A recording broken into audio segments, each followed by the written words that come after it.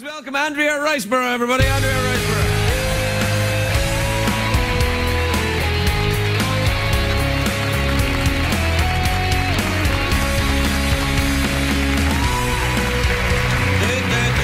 Hello there, Andrea.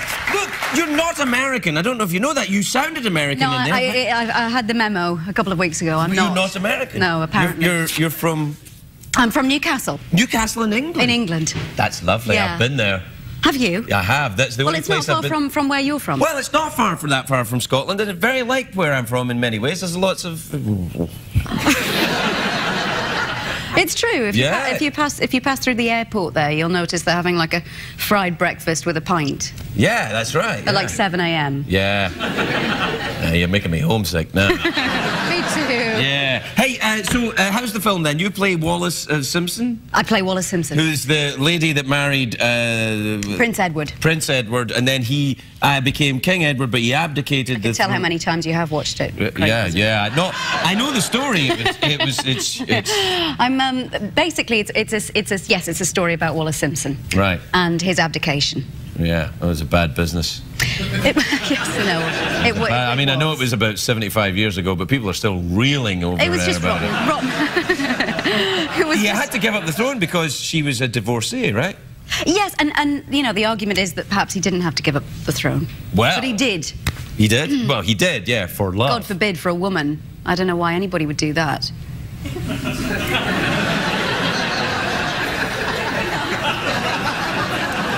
Really? There's been a couple out here who could have this chair, I tell you. Do you know, I've watched that snake from afar for so long, and I didn't know it was a snake. No, do you want to pet it? That's great, yes. Yeah. There you are. Feels like you nearly hit my knuckle there. Now, how did you get on doing the film? Did you enjoy it? Because Madonna directed it, didn't she? I did enjoy it. Right. Yes, she did. Oh. Yes, she did. Did you understand her accent? No, that's not fair. That's not, you had a nice time. I'm sure you had a nice time. I had an incredible time, and she was very clear. I think the clarity or any lack of it might have come from my character because she was she was from Baltimore. Baltimore. Did you have to work on doing a Baltimore accent? Twang. What? Yeah, she had all sorts of... It was like a real melting pot, her accent, and she'd lived so many places that it was... Are we talking Madonna or the other one? Yeah. We're talking about Wallace Simpson. Yes, of course we are. Yeah, no, she lived in Shanghai and London and the South. What did she do before she met the Prince of... Well, she married 2 other people. She was on her 3rd marriage? She was. So, like, that's me. I could be the Queen of England. No. And in many ways, I have been. On the contrary, what we like to do in those situations is just exile you for at least sort of 50, maybe to 70 years. You know, and you're only allowed to come back when you die. Weren't they Nazis, though?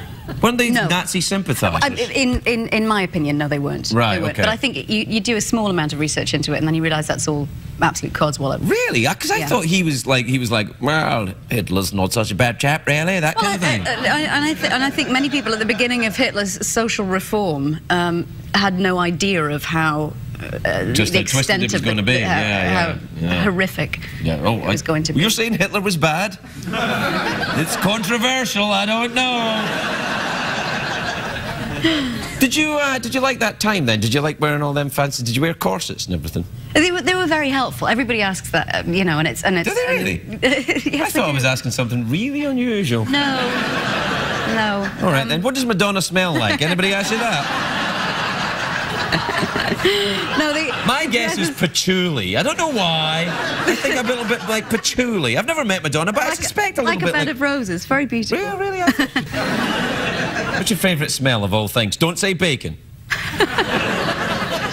It's like you're reading my mind. Yeah. Well, I know you're from Newcastle, so it's going to be bacon or... Craisins. Craisins? Yeah. Oh, yeah. I love a craisin.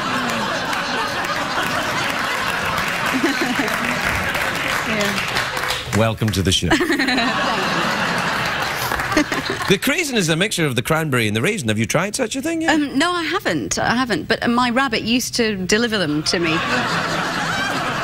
Did you really keep a rabbit? I did. Her name was Daisy, which seemed like a brilliant idea until she ended up as a house rabbit. My dad used to have to call for her outside. Daisy. Daisy, come in. You know. You let your rabbit run free in the streets of Newcastle? Yeah. That's dangerous. The thing was, Craig, I really wanted a dog. So we got a cat lead, you know, like a kitten lead, and I would walk and you know, I was like the mad girl who had the rabbit. Me and my sister, both of us, would walk the rabbit on the cat lead. It didn't really work.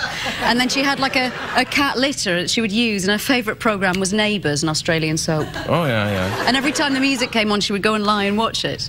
But the rabbit would? Or your sister? But then she became slightly vicious and had a bit of a tragic end. We're still talking about the rabbit or your sister?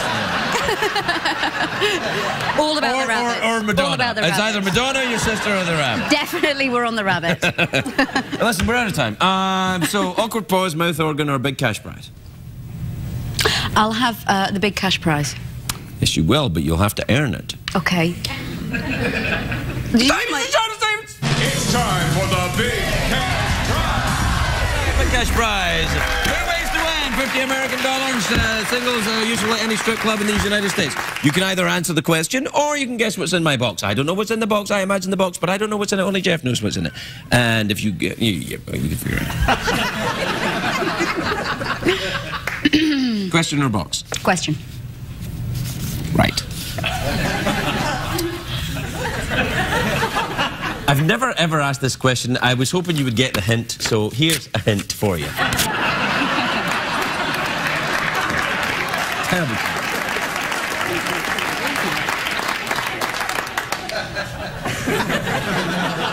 All right then. Iceland is in the North Atlantic. Its capital city is Reykjavik.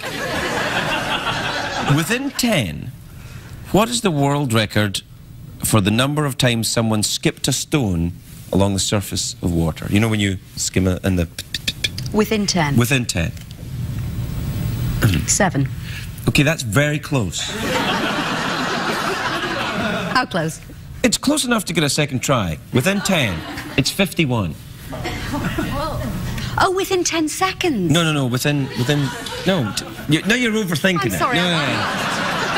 How many times has someone skimmed... How many times? Within 10. The answer's 51, so what do you think? Oh, right, okay. 52? 52 is close enough!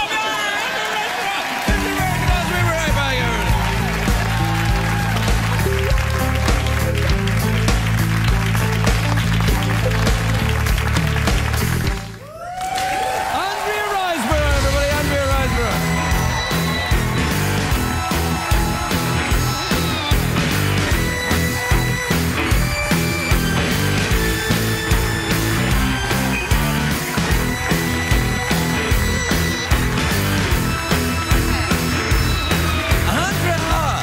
Lovely to see you. You look very elegant this evening. Thank you so much. Very, very beautiful, like a beautiful regal portrait. Like a white tube. Like, not a white tube, more a sort of, yeah, a little white tube. A bit like a white tube. No, you don't look like a tube. Do you know that tube in Glasgow in Scotland means, like, jerk?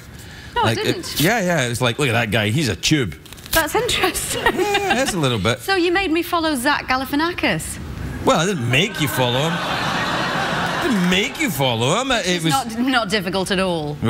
In preparation, I did bring something, just because, you know, it's kind of disappointing when a pre-Raphaelite-looking British woman in a white tube turns up. And oh, nice! After you've seen Zach. I see. Very good.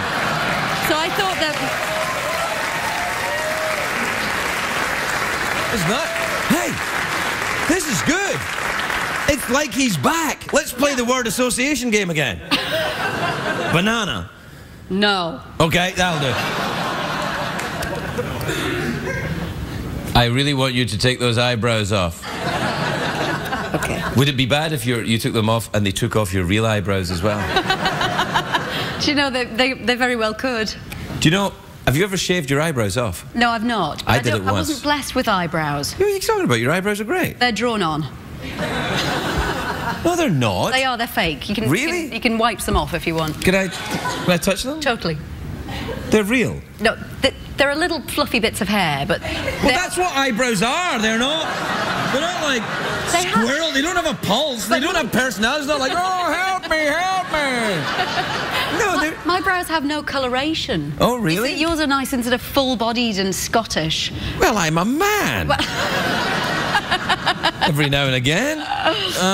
Anyway, look, do you mind if I keep these? Oh, please. No, Good. my actual eyebrows are still on mail order, along with the boobs. Haven't arrived yet. I think your boobs look fine. Well, that's very kind. I did see you introducing me. Yeah, I'm sorry about that. I was expressing, and it looked like I was saying. Well, I think that was Zach's fault because he did, you know, he did this. Yeah. Oh, and he gestured about boobs, and then I started to think about them because normally I don't think about them at all. That's what set you off. Yeah. No, you know Zach, don't you? We've just made a movie together. Really? Called Birdman, which is about a group of actors putting on a Raymond Carver adaptation, and it was such an amazing thing to film, and it was such a great experience because we filmed it in what looks like one shot. Wow. So we're all absolutely crapping ourselves that we're going to be the one person who Crikey. up.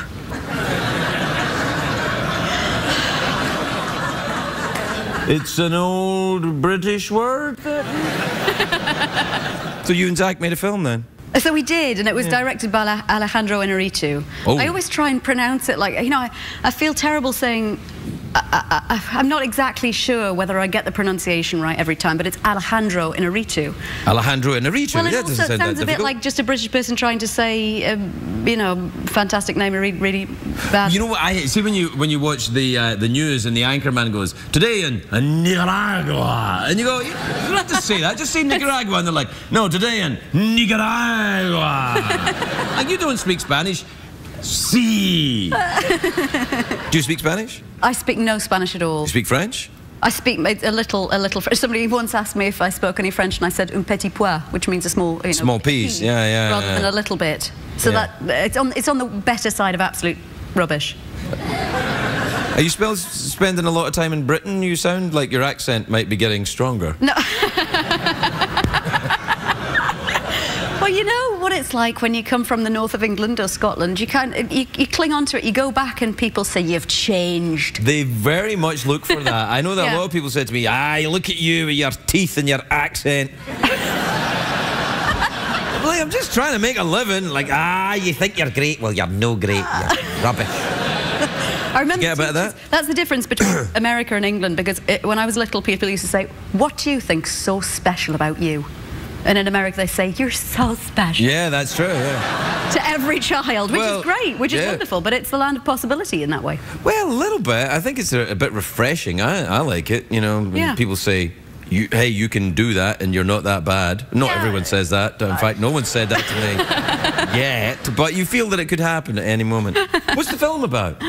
Well, it's a really easy sell. It's about the IRA. It's about a woman who's a female bomber in the IRA, and has an estranged relationship with her son. So it's a comedy, then. It's a really light comedy.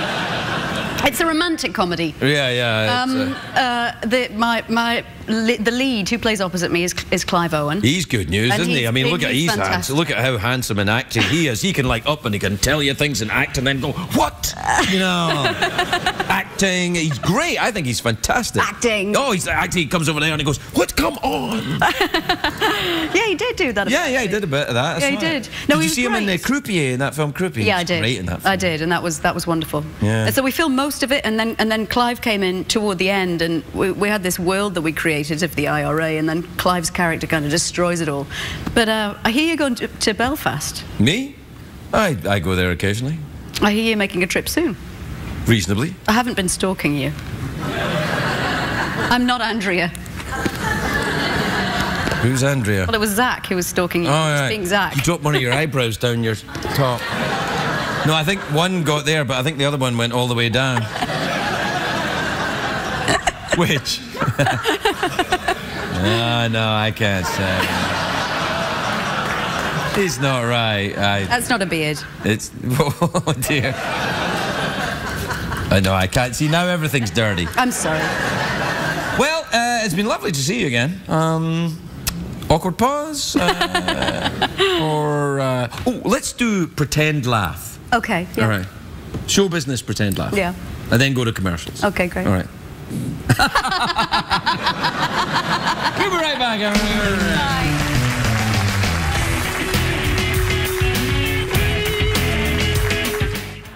I'll be back in 8 months.